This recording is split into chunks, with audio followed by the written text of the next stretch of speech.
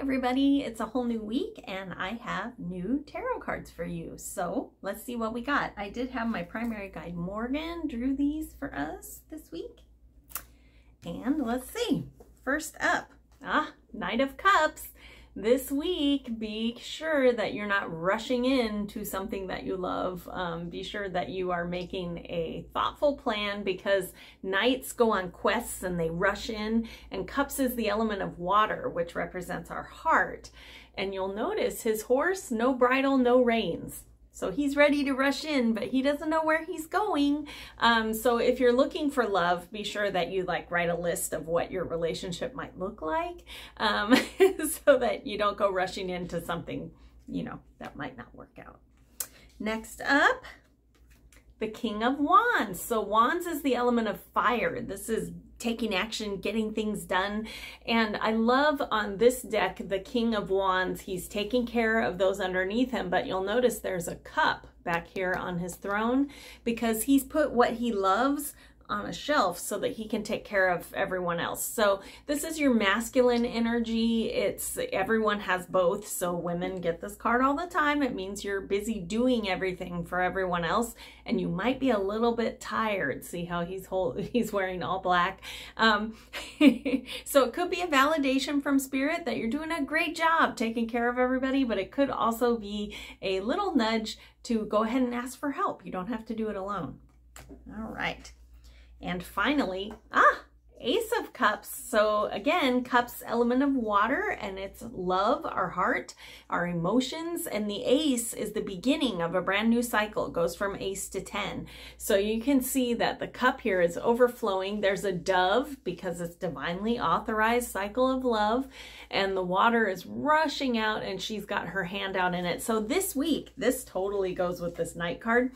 You are going to hit a new cycle of love with something in your life. This doesn't have to be romantic love. It can be a love of a relative, a friend. It could be something that you love, your pet, that kind of thing.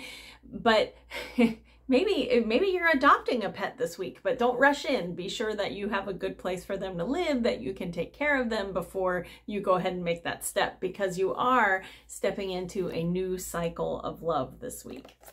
Yay. Okay. And then I had Morgan draw one oracle card from my unicorn deck, because I felt like magic, right? All right, here we go.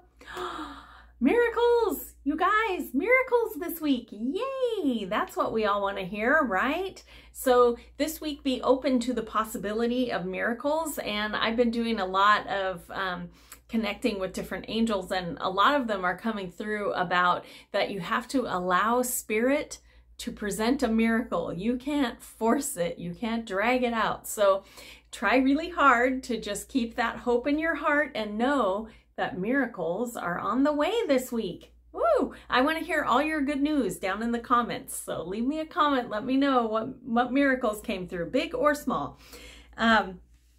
So to wrap up, let me give you all the cards again. The Knight of Cups. When this first cycle starts, don't get too excited and rush in. Make sure that you have a good, solid plan of what you want with this new love. And King of Wands, you are doing such a good job taking care of everyone and getting things done. If you're getting tired, ask someone for help. You don't have to do it alone. You are allowed to do the things you love. They don't have to sit on a shelf.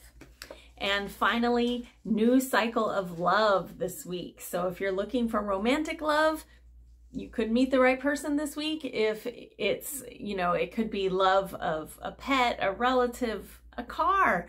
Anyway, new cycle of love this week. And finally, miracles. Yay.